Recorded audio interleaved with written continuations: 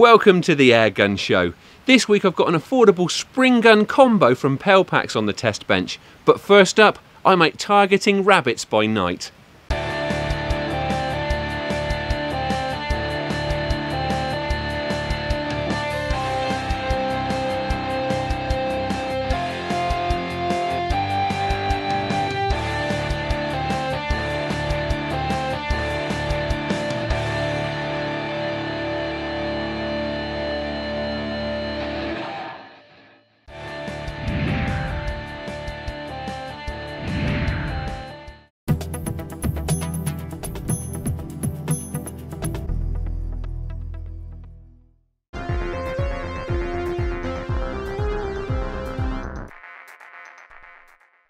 Right, I'm out after rabbits tonight and they are pretty abundant on this farm. Now, apart from munching their way through the grass crop, they're also causing quite a lot of damage to the banks with their burrowing. Now, I spent quite a lot of time targeting them through the summer and accounted for quite a few, but there are still plenty left. But at this time of year, with darkness closing in early, night vision tends to be the way to target them when their habits turn a little bit more nocturnal. My gun choice for tonight is the Daystate Red Wolf. Now this one's FAC rated, it's .22 calibre, producing just over 30 foot-pounds, and it should give me just a little bit more reach and a little bit more hitting power out tonight. Now it's a very accurate gun, particularly when I'm going to be shooting off a bipod, as I am this evening. Another advantage is I've got the 10-shot magazine in there. I often shoot it in single-shot mode because I think it's a little bit more precise. But tonight, being out shooting in the dark, I don't want to be fumbling around reloading, so I've got the multi-shot mag in there. I've paired that with an MTC Mamba scope. That's the Mamba Light, which tends to be my regular scope on this setup, and that's held on with the usual Sportsmat scope mounts. The night vision unit tonight is the Night Sight Artec Wolf. Now, the great advantage of this over a dedicated night vision scope is the fact that it just enables me to convert the day scope that I've got on here and save me from messing around changing this setup. It means that all of my aiming points remain exactly the same as usual. It also serves as a pretty useful spotter because if I wind down the magnification on the scope, I have a fairly wide field of view and a wide depth of field, which does really help when you're trying to spot distant rabbits. Also, because you haven't got your eye pressed right against it, it doesn't tend to spoil your natural ability to see in the dark so much. Now, the only big snag with the night sight unit is the fact that because you're looking through the screen, you do have to shoot with a head-up shooting position. The best way around that is to either use sticks or, as I'm using tonight, a bipod. It means I'm going to have to lay down on my belly and get wet on this soaking wet grass when I take shots, but it does mean that I'll be rewarded with really nice steady shots. Right, so that's the kit. What we need to try and do now is be as quiet as possible. I'm going to switch my headlamp off so we're right under the cover of darkness. We'll head off, see if we can't find a few rabbits.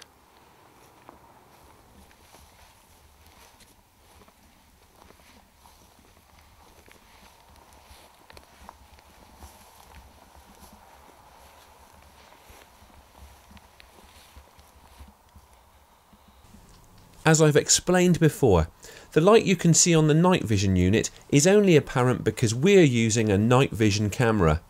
It's caused by the beam of the infrared illuminator, which is barely visible to the naked eye.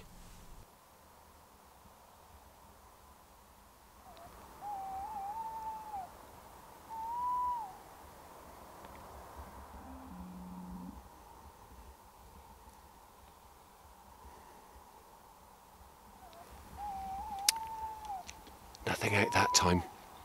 Now the tactics are literally just for us to walk around as quietly as we can, flick the night vision on every so often, have a shine round, see if we can pick out any rabbits. Now this unit's got a pretty good detection range, so we won't just be looking for eye shine, we should get a pretty good look at the rabbits if they are out. Now typically, the curse of the Airgun Show has struck again. Whenever we come out shooting rabbits at night, we get a still, clear night, far from ideal. You really want a bit of wind making a bit of noise to mask the sound that we're making, and preferably some really good cloud cover so it's properly dark. But as I said at the outset, there are usually quite a few rabbits on this farm, so we'll stick with it and I'm sure we'll get a few.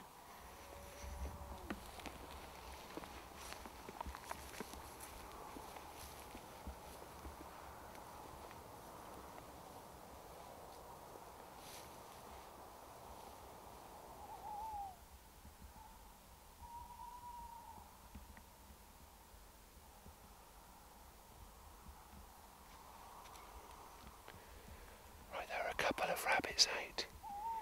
I want to try and get a little bit closer just to make sure.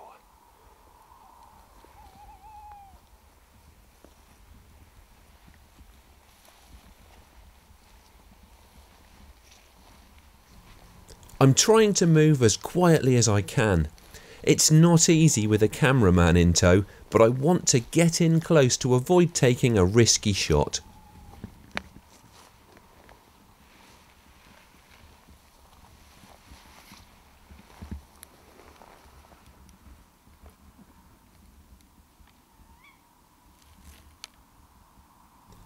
This is the moment of truth. It was worth making the effort to creep in closer, as we now have a rabbit comfortably within range.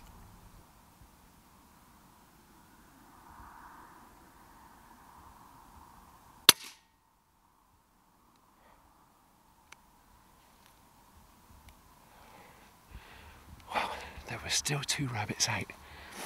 One actually bolted off from behind the one that I'd shot, literally as soon as the pellet hit home, but it wasn't hanging around. But I've nailed one, about 35 metres, so a really straightforward shot with this setup. Let's go and get it.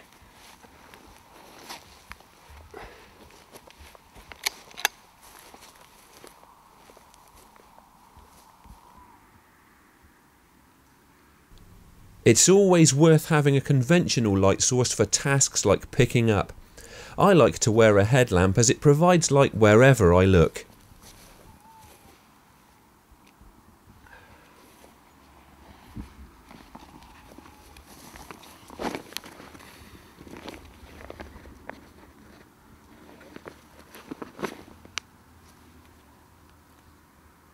The rabbit gets a squeeze to empty its bladder before it goes in the bag. There wasn't much in this one, but you don't want any pee tainting the meat.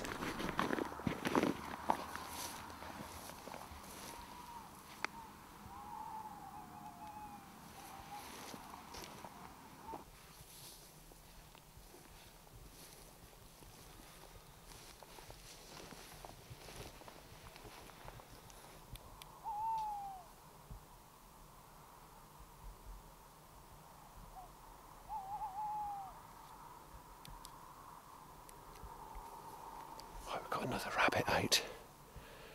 Again, it's much too far away to go for the shot now, so I'm just going to have to try and stalk in a bit closer.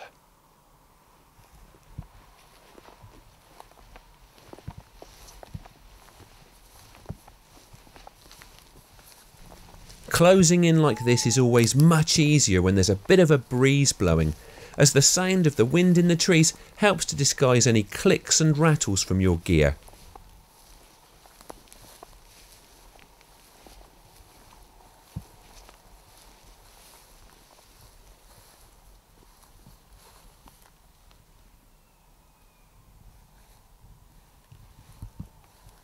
Right, it's still there.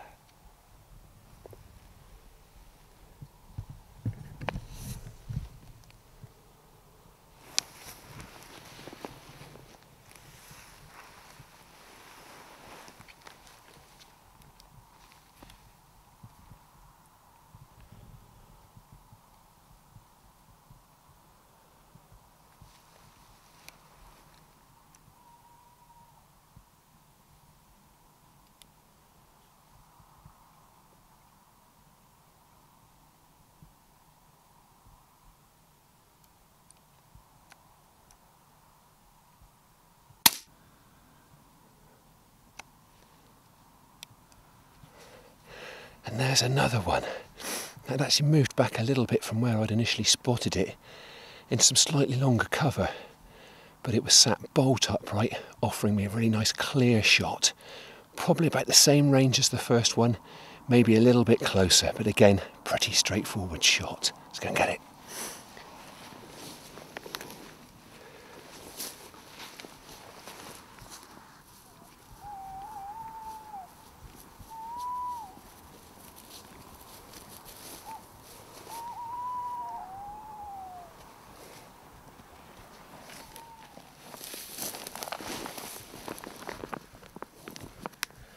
That's another really cleanly headshot rabbit there. Now see, I'm just squeezing them down. and this one's actually empty, but I just give them a squeeze down the belly just to make sure that the bladder's empty so that the urine doesn't taint the meat. And my intention is that I'll do one paunching session at the end of the night, so I do all the rabbits in one go, leave the guts out in the field. The badgers and foxes will clear it up by the morning now. I don't know if this has been picked up on the audio, but there are owls going absolutely crazy here tonight, and I wouldn't be at all surprised if that's putting the rabbits a bit on edge.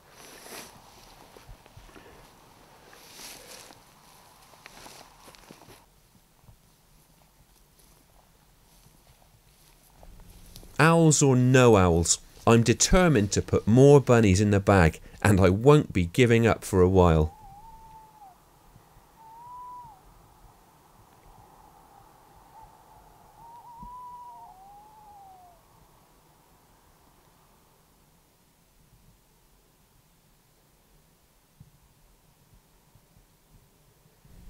It's not difficult to spot rabbits with this setup, so it doesn't take very long to sweep the fields.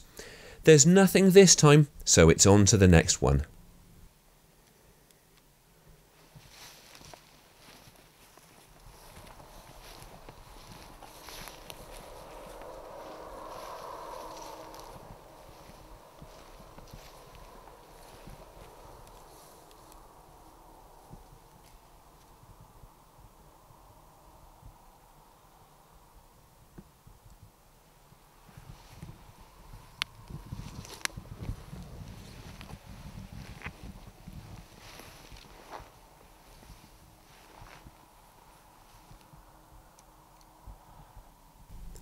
This one is a bit longer, so the shot is going to need a touch of aim off.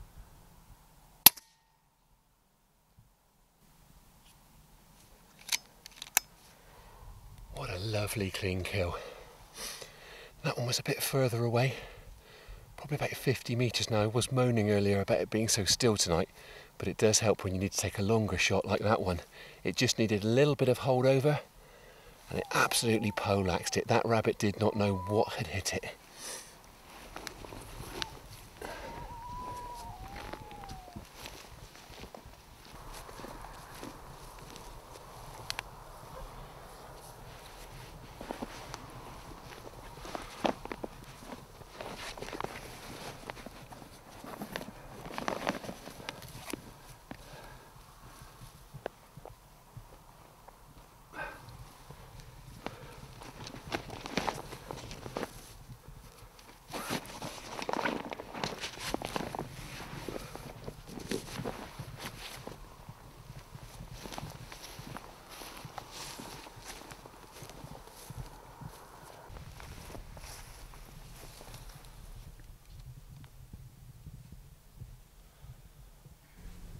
It's not just rabbits you see going about their business when you're out in the fields after nightfall.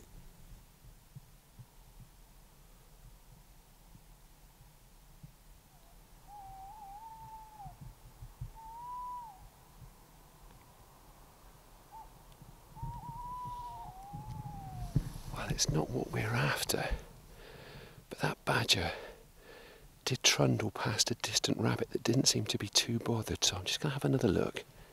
We'll try and stalk in and get a shot at it.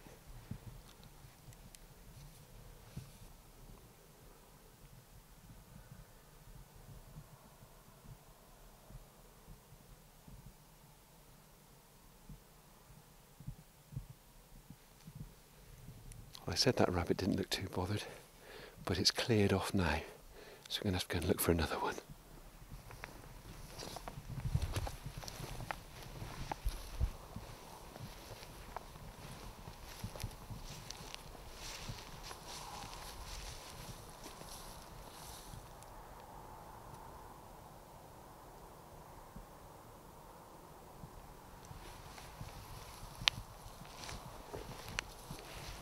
After a fairly long blank spell, it looks like a rare stroke of luck is going to throw up a very easy opportunity.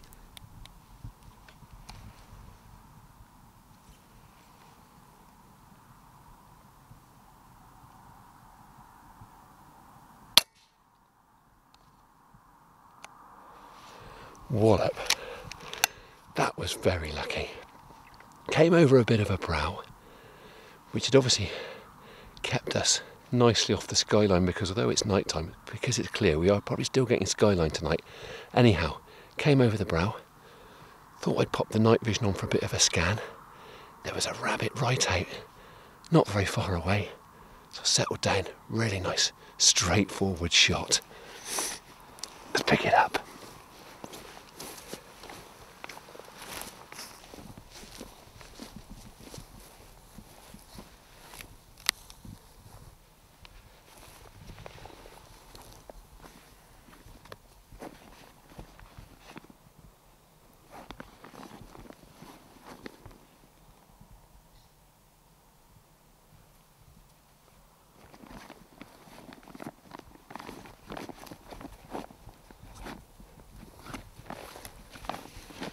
Well, takes us up to 4, and although in the final edit it's probably going to look to you like we achieved that pretty quickly, we have been out here for hours. It's getting very late. Nicky's got an early start in the morning, so I think I'm going to wrap it up here, let him head for home. I'm probably going to give it another hour and see if I can't maybe get 1 or 2 more.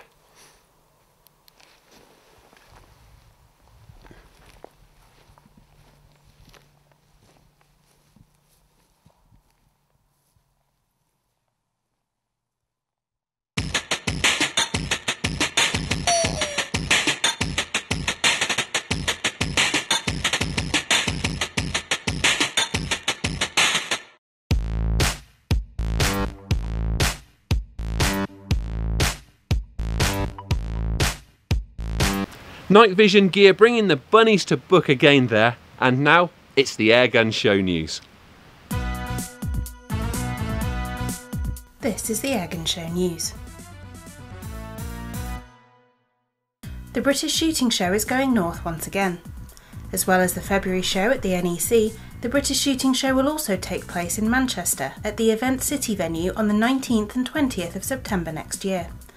This second event will be known as the British Shooting and Countryman Show, and show organisers are so confident in their new venue they've already booked it for 3 years.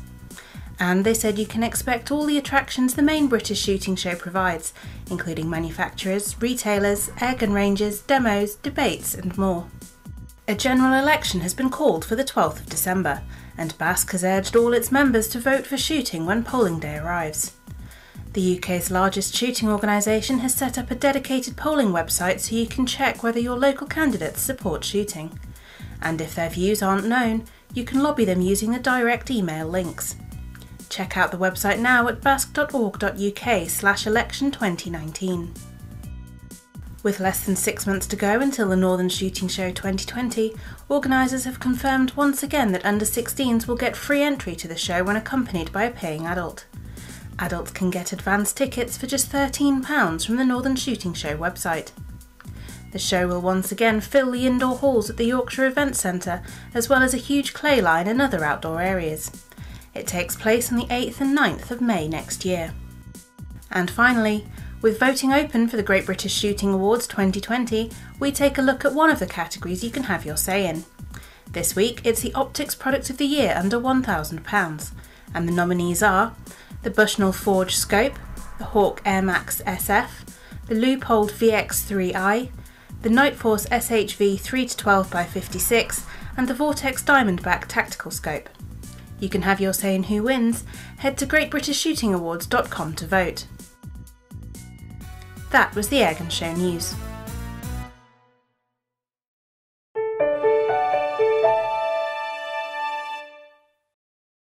I'm a big fan of the affordable combo deals that Pellpax put together, and we've got what looks like a pretty good one here.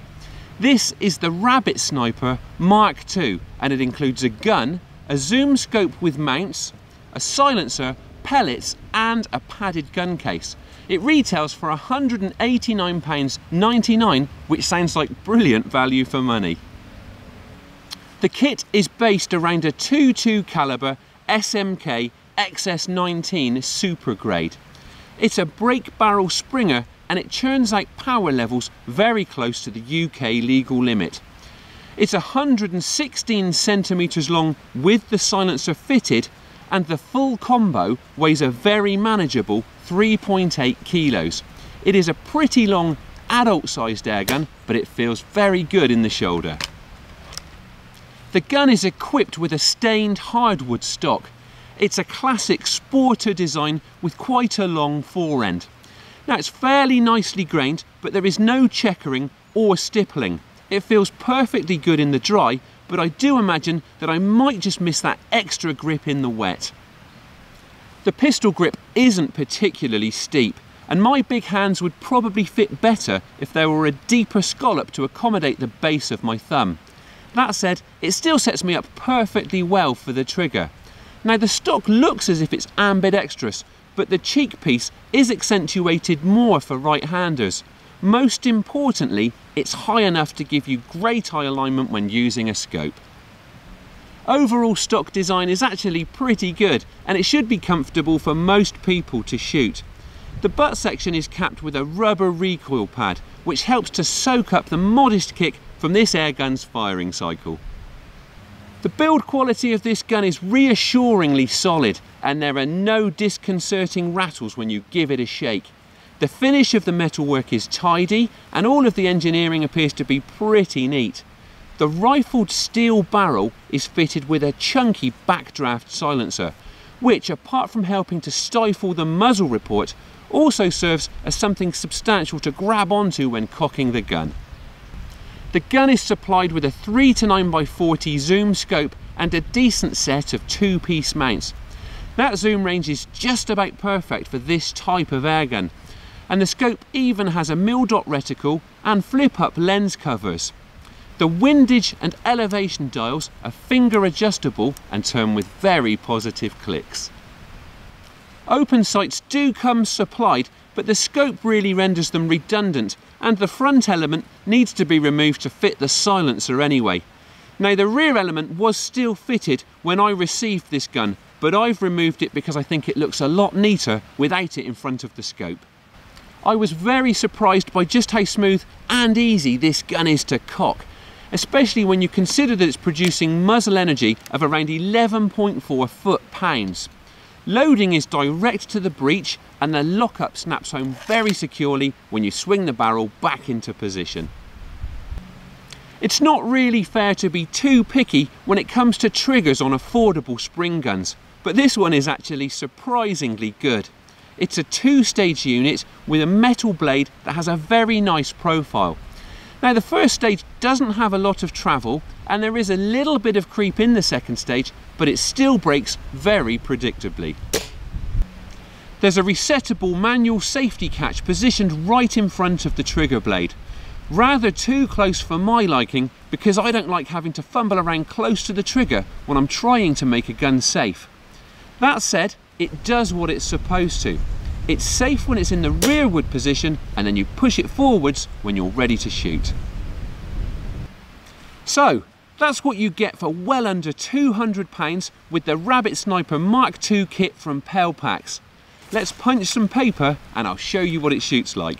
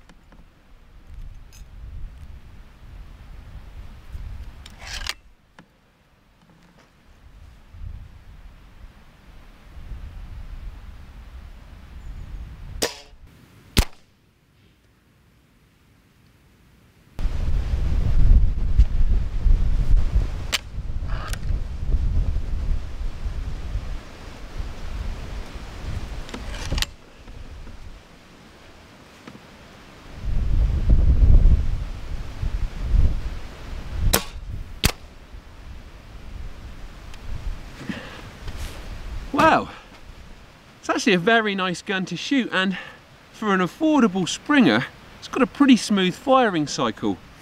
Now, one thing I would say first of all, this gun comes as a kit and it does come supplied with pellets. Now, I've experimented a little bit because there's no guarantee that the pellets that a gun comes supplied with are going to be the best ones with its barrel. So I've chopped and changed a bit, and I've settled on Daystate Rangemaster Sovereigns, which are by far the tightest grouping pellet that I've tried so far with this gun. Typically the wind's picked up a bit for our range testing. I've pulled the target into 20 meters, which I think, to be honest with you, is only fair for a break barrel Springer anyway. And that's a relatively tight group there, probably about a 1-inch group, all pretty much on target. And actually, out to that range, I say that this gun has got what it takes to tackle live quarry. I should imagine it would also be a really good fun plinking gun, and very much at home on the garden range. So that's the Rabbit Sniper MKII kit from Pellpax, which I think is fantastic value for money, especially when you take into account that you get a gun, a zoom scope with mounts, a silencer, pellets and a padded gun case, all for just £189.99. Now, it is a fairly robust gun that I reckon should stand up to unforgiving use in the hands of a beginner, but I also think it's more than just a novice's airgun. Especially when you take into account its looks and performance. I think this is an airgun that you're probably going to want to hang on to.